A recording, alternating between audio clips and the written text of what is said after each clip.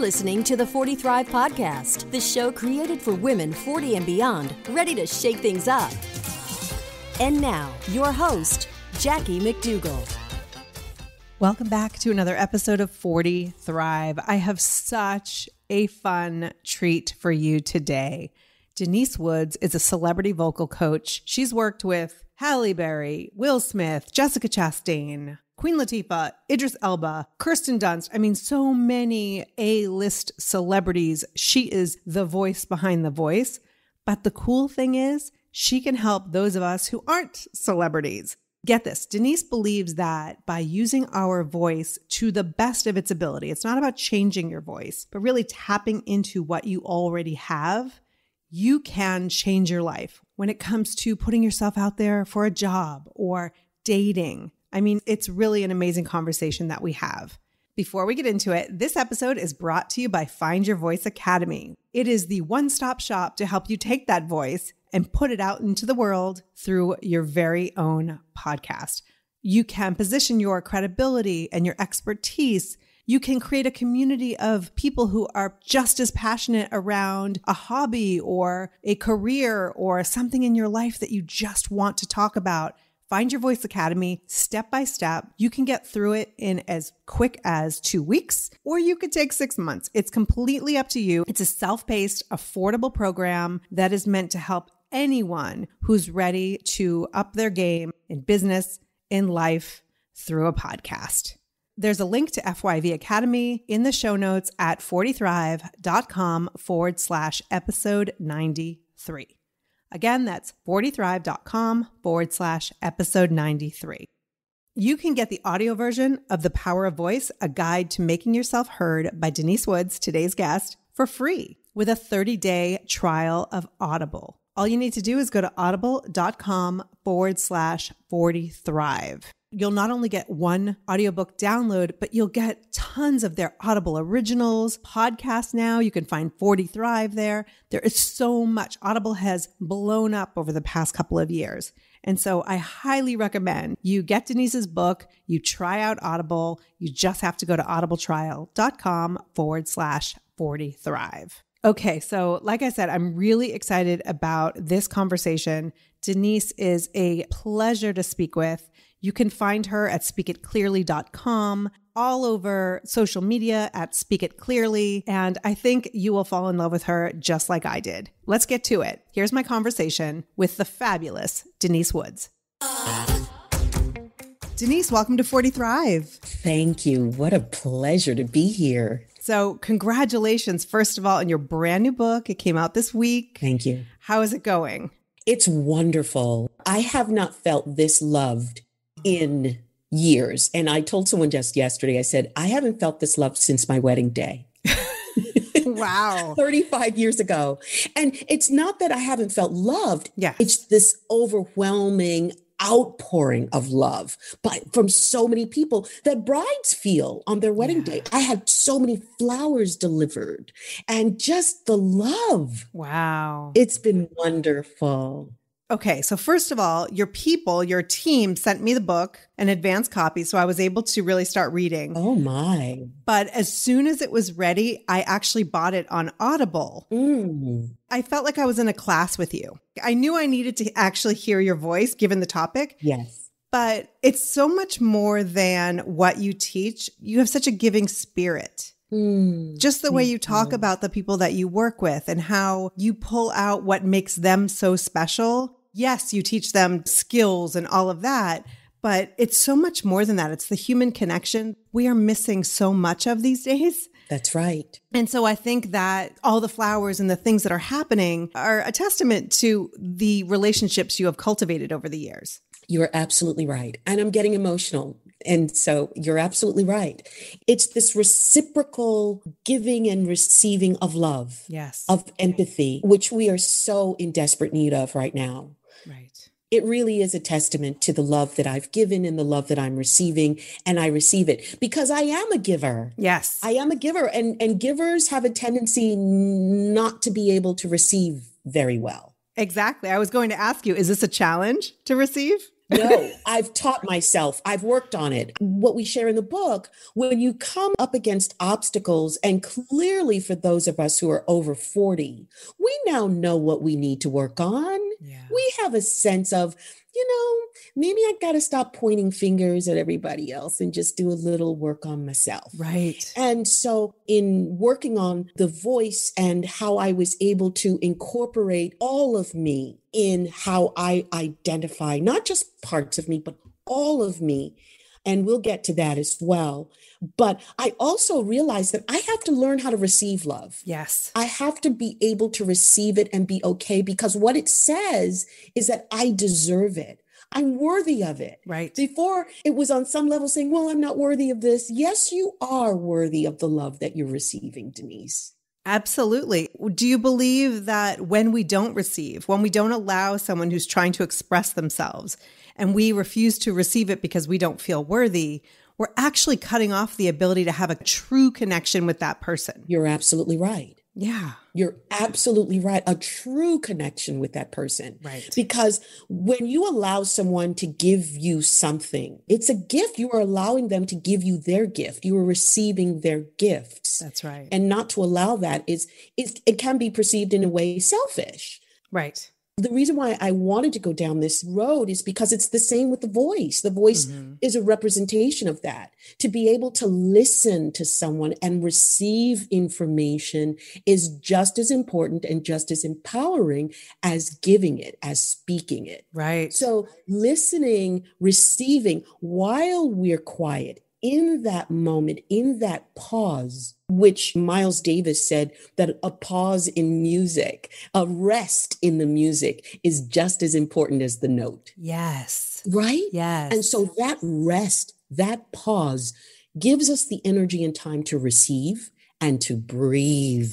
That pause or that rest in music is a breath when we speak. It gives us time to breathe. Right. And I find that all the time in podcasting. Sometimes I see editors who want to kind of pull up all those pauses. And I say, no, because that's when the audience leans in. Oh my gosh. Yes. Right? I love you. I love you. I tell my actors, I said, you must breathe here. Because just like you need the breath, the audience needs it too. Yes. We need that moment, that pause, that little wave that gives us permission and time to process what has just been said. That's exactly right. To receive it. So when you say something brilliant and then you keep going, you don't really give your audience the time to let it sink in and to feel it. And so then they're not feeling the emotions that would have been natural. So let's talk about the work. Yes. I'm excited. Yes. You've worked with Halle Berry, Will Smith, Queen Latifah, Taye Diggs, Laurence Fishburne. I mean, my goodness, the list goes on and on. But what I'm really interested and impressed by is the work that you do is so universal. Yes. It can make such a huge difference in the lives of those who aren't celebrities or public speakers or podcasters. You believe, and I've read this in your book, that finding your voice, which is my jam, and knowing how to use it can help you with speaking in front of an audience, of course, but things like returning merchandise, talking to the person on the other side of the counter, or absolutely not getting snowed by that mechanic, or dating. Yes. Can you dive into this a little bit and tell me more? I say that your voice print, and I say print like fingerprints. There are no two sets of fingerprints that are the same. There are no two voice prints that are the same. Your voice print is so uniquely yours, and you must embrace that. You must embrace the uniqueness of it and the fact that it encompasses so much of who you are and where you're from and what you're about and how you identify. It all comes together in this wonderful symbiotic way that only you can tell. Because you are the expert at being you. No one does you better than you. That's right. No one can talk about you better than you. No one can put your voice out in the world better than you can. And so what I basically want to do is, first of all, give people the inspiration and the encouragement to embrace all of yourself. I take away good, bad, right, wrong. As soon as people come into my studio, I go, there is no good, there's no bad, there's no right, there's no wrong. I basically say, it's all good. Let's start from that premise. Great. And what we want to say is that this particular sound works better for this particular environment or this situation or this particular place that I'm going or with this particular person. So what I essentially do is I give you choices. The way you have choices when you go into your closet and pull out that beautiful dress. You go, which dress am I going to wear this morning? Or what pair of shoes am I going to wear? Right. What handbag am I going to use? You don't just have two. You should have choices on how you choose to identify or sound within that situation. And it doesn't mean that you're being inauthentic. It just means that you have choices in the way you choose to sound. Because I'm a girl from the Lower East Side of New York, and I'm going to talk the way I talk way back when. And as soon as I go back to New York, I talk like this. All my cousins talk like this. I'm so serious. I am so serious. And it comes out from time to time and it feels good. Yeah. Being a girl from Boston. Uh-oh. I had a wicked big accent for a long time. So we could just talk like that. I'll talk. I love you. You heard me. I said, uh-oh. Give me a couple glasses of wine and it's all Boston all the time. Love it. And see, the thing about that is we've been somehow conditioned that these are wrong. This is not good. I say it's all good. It really, really is, because I have Southern roots. My parents are from the South. And so little vestiges of that creep in. Yes. You know, New England clam chowder or gumbo. Let's talk about what makes these wonderful recipes a recipe. It's all of the ingredients in the New England clam chowder. It's all the ingredients in the gumbo. That's the same thing for us. It's the ingredients that we are made up of, the good and the bad, but the experiences that have propelled us forward, the horrific tragedies and traumas that have propelled us forward. They're all in our voices, and we must embrace them all and know that it's all good. Right. You accomplished more by the time you became an adult than most adults going to Juilliard and all your training and your acting and all of that. Did you find that there was sort of a reaction to you when you started to speak differently? Oh my gosh. Wait a minute. I have this great story. This was before voicemail. This was when we had answering machines. Yes. And this was in the early 90s. And I was the first African-American woman to be on faculty in the drama division at Juilliard. Wow. And so I said, well, since I'm going to be on faculty at Juilliard, I have to sound like I can't just speak anyway. I'm on faculty at Juilliard.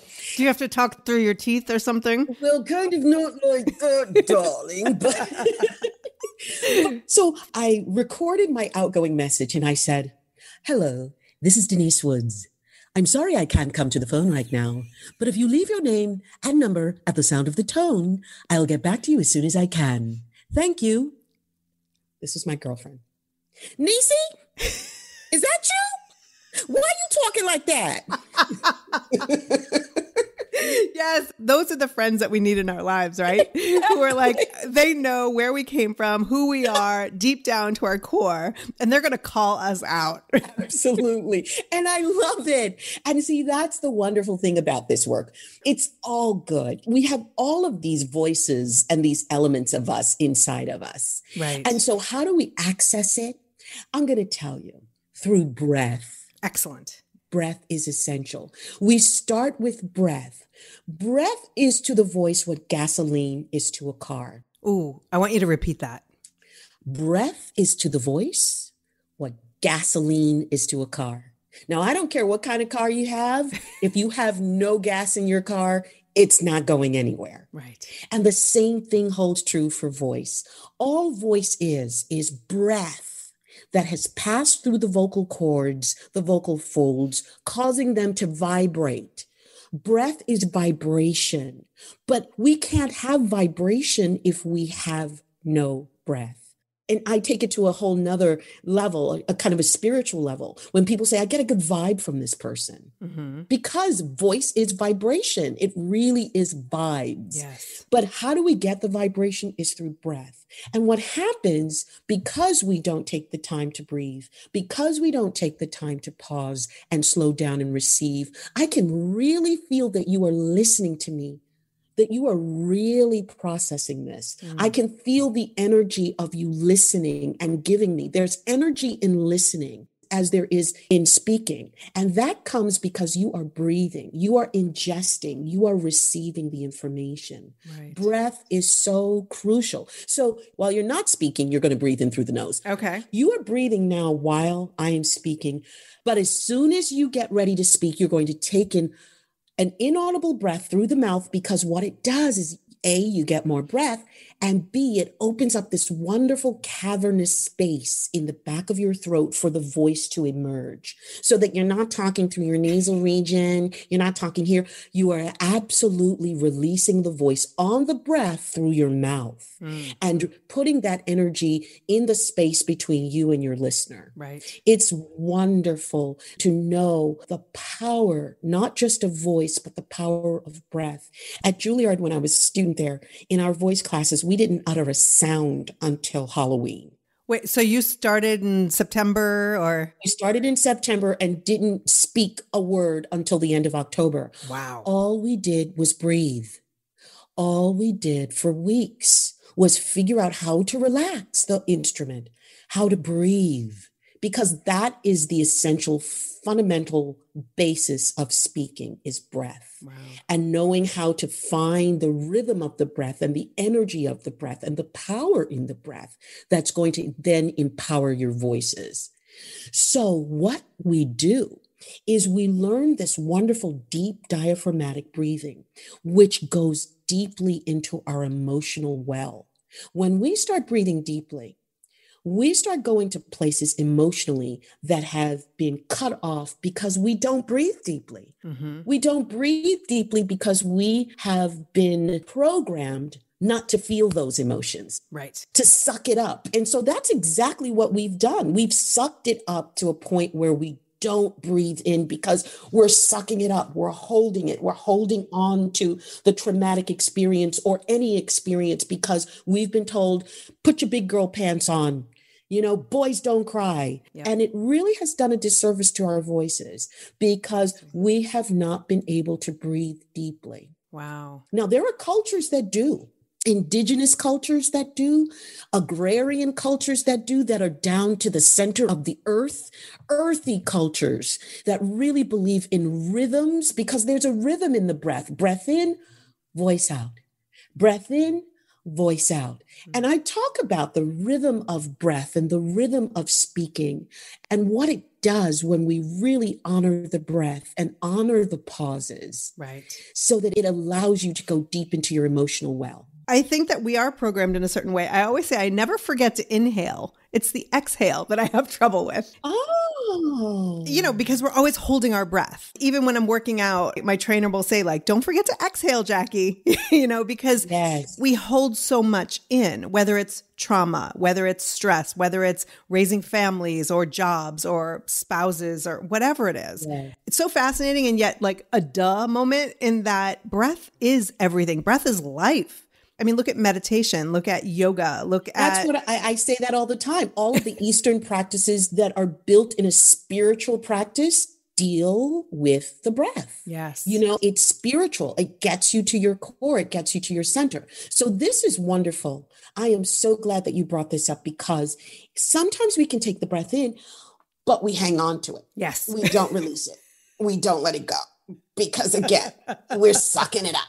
Yep. And so then how do you get to the point where you can truly release and put your essence and your spirit into the world? Because that's what I liken it to. Right. Putting you into the world. How do we do that? First of all. Yes. Teach us, fearless one. It's an education. See, when you don't know, you don't know. Right. No, you know, but someone comes along and says, girl, I got you. Excellent. I got you. Let me just tell you a couple of things. Okay. You know, that's why I didn't want to keep it in Hollywood because it's like the secret. I am the voice behind the voice. I am the one that gives you the secret, you know, and occasionally stars will talk about me and embrace me like Halle Berry just sings my praises all over. That's awesome. And then there are some actors that don't want people to know that they had help. Right. They want people to think that they did it all themselves. And that's fine. They miraculously were born with this skill. That's fine. As long as the paycheck clears. I was going to say the check still clears. You took the words right out of my mouth. Yes. I love that those who are comfortable with who they are and appreciate the lessons that they're learning in life from others are so, I believe, so generous with where they learned it. Absolutely. Because we all subscribe to the theory that no man is an island. Yes. It's community. Yes. Okay. So teach us. So this breath that I'm talking about that we hold, what we want to do is really see the release of the breath as a gift that we're giving. And it's psychological. Like we're holding on to things for whatever reason, because we feel that if I use it, I might not be able to get more or I won't have enough.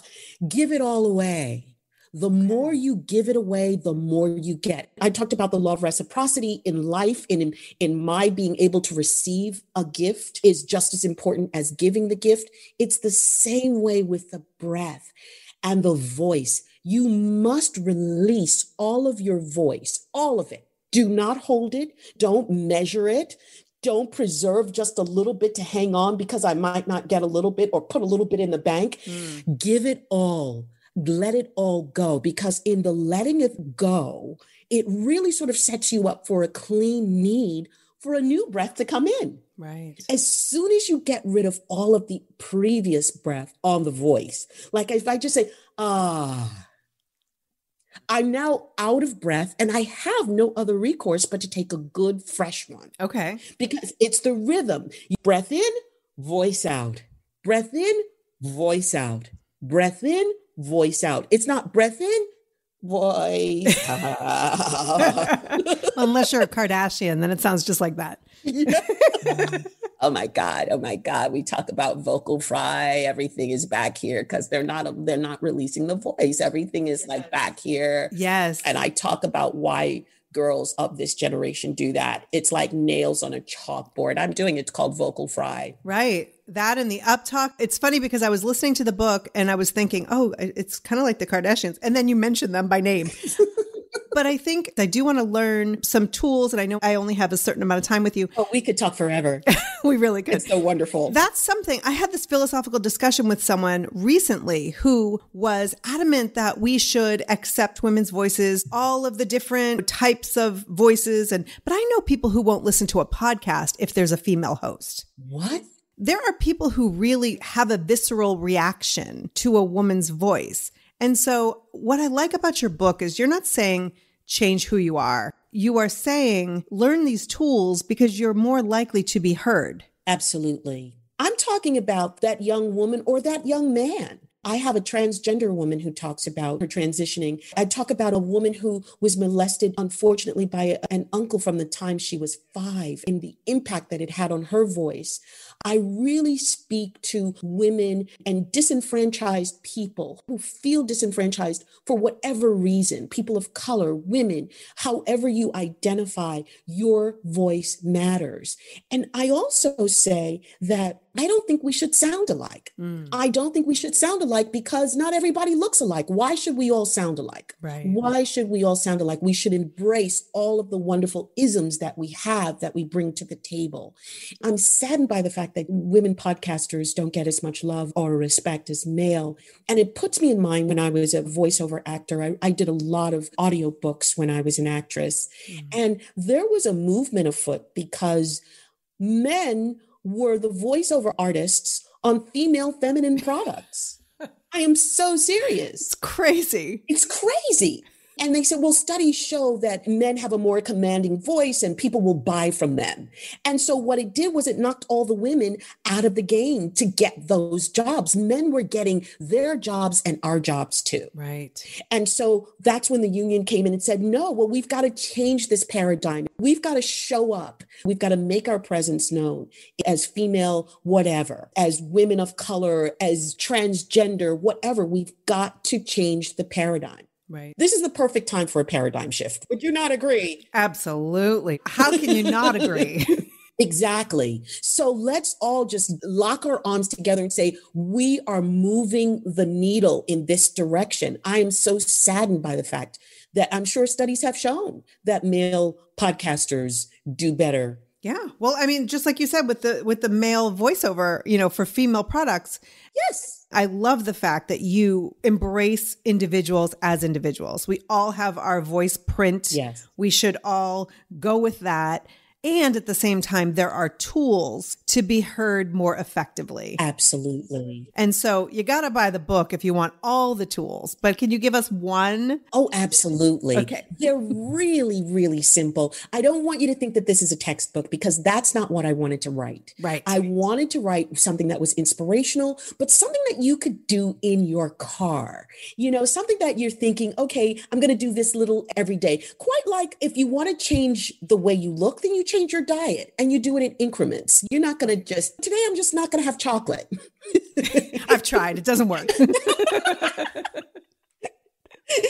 so articulation is so much fun. I like to do articulation exercises. Mm-hmm. Just say mamala, mamala, babala, babala, mamala, mamala, babala, babala, mamala, babala, mamala, babala. Mamala, babala, mamala, babala. That is much tougher. Mamala, babala, mamala, babala. Mamala, babala, mamala, babala. That's wonderful. We're getting the lips, we're getting the tongue, we're getting it activated. Say kakaka, kakaka, gagaga, gagaga, kakaka, kakaka, gagaga, gagaga, kakaka, gagaga, kakaka, gagaga. That's so cute. Kakaka, gagaga, kakaka, gagaga. Papapa, bababa, papapa, bababa. Pa-pa-pa, ba-ba-ba, pa-pa-pa, ba-ba-ba. Ta-ta-ta, da-da-da, ta-ta-ta, da-da-da. Ta-ta-ta, da-da-da, ta-ta-ta, da-da-da. Great. So we've got the back of the tongue going, we got the tip of the tongue going, and we've got the lips going. And if you just do this, I tell people, just do it 2 to 3 minutes a day. And you will find that there will be more clarity in the way you speak. And I'm not talking about taking away any essence of who you are. You just want to be the best you that you can possibly be. Yes. If you want to be heard, clear it up so that you can be heard. I love that. Breathe so that your voice can reach across the room. Right. It reminds me a lot of the vocal version of posture. Oh my, yes. You're not changing who you are by standing up strong and tall. You're adjusting it. You're adjusting to be the best, most aligned version of yourself. Absolutely. And it's not just because it looks better. It's healthier. Yes. And it prevents injury and pain. Absolutely. The same with the voice. What I'm talking about is vocal health as well. So that when we talk back here, as opposed to out here, it sounds better. But when we're talking back here, it wreaks havoc on the vocal cords. Right. So I can imagine now I'm going to pull up to Target and I'm going to see women in their cars going ka-ka-ka, ga-ga-ga. Let's start a movement. Yes. Let's start a movement. Let's start a whole movement, girl. Mm-hmm. I love it. So real quick before we go. Yes. I work with a lot of podcasters. I work with experts all the time, and they've got the crutch words, the like, all of those. Do you have a tip for those who maybe use those a little bit too much? Absolutely. First of all, it's breath. A lot of times when the comes between the thought, let's not even talk about in the middle of the thought, because usually when you get the thought, you're off and running. They usually come just before you have the thought. You're putting it together. Mm-hmm. So what I suggest, and this is going to require work, but it's conscious work. Okay. Replace that with a breath. Yes. I'm going to show you because you're looking at me, but your listeners can't see me, but you'll see. I just took the breath, but while I was taking the breath, I was forming the thought in my mind. Mm-hmm. I say, if 2 thoughts are an island, one thought, say, is Manhattan, and the other thought is Brooklyn. The Brooklyn Bridge that connects Manhattan to Brooklyn is your breath. Not an That's what they're doing. They're replacing the breath with an to connect the thought. And you don't need to. While you're breathing, gather the thought in your mind, because one thought is the springboard for the next thought. That's right. Think of it that way. That's fantastic. And I think that in that breath, just from the beginning of our conversation, is when the person really leans forward and is ready for what you have to offer. Yes. But when you sprinkle in the ums and the likes and the it can kind of take them out of it. Completely. The likes is a cultural thing. The ums are a placeholder, a place filler, but those likes and those are habituals. And you have got to get rid of those the way a drug addict gets rid of drugs. 28 days in an inpatient... 12-step program for getting rid of likes and your nose. I think we just came up with a business idea together, Denise. Hello, come on. Yeah. Okay, so how do you get rid of those? You make people conscious of them in their everyday conversation. Okay. You absolutely have to make people aware that they're doing it. And I've had clients come in, and usually they're under 35. I go, you cannot say like unless you are making a comparison or you're telling me something that is favorable and you're making a comment on something that you actually like. Perfect. Then when they realize that they're not using that word in those two contexts, they go, oh my gosh, Denise. And then they'll stop in the middle. They go, like, and pretty soon at the end of our session, they have stopped saying it because they're not aware that they're doing it. That's amazing. It's become so habitual and ingrained in their conversation. Right. Knowledge and awareness is power. Power. Yes. And that's the kind of thing that can be fixed overnight. Wow. Those likes in your nose, once you're aware of them. That's fantastic. Denise Woods, you are an absolute joy. You are a joy. Thank you so much. Thank you. Thank you so much for listening. It has been possible to do this show for 2 years because of two things. Number one, you subscribe. Thank you. When you subscribe to the podcast, you never have to search for it again. You will get every episode. You'll get an alert. You can choose your favorite podcast app. It can be on your iPhone. It can be on your Android. It can be on your tablet. It can be on your home speaker. There are so many places you can subscribe to 40 Thrive so you can get it automatically. So thanks for doing that. I really appreciate it. And number two, I hope you'll consider sharing this podcast because when you share it, not only does it help us be able to continue this and to reach more people, but imagine what it would be like if all of the women in the world over 40 felt their best and were able to stand up and take charge and support each other, right? Imagine it. And so when you share the show, we are one step closer to that. So I really appreciate it. Until next time, take care and keep thriving.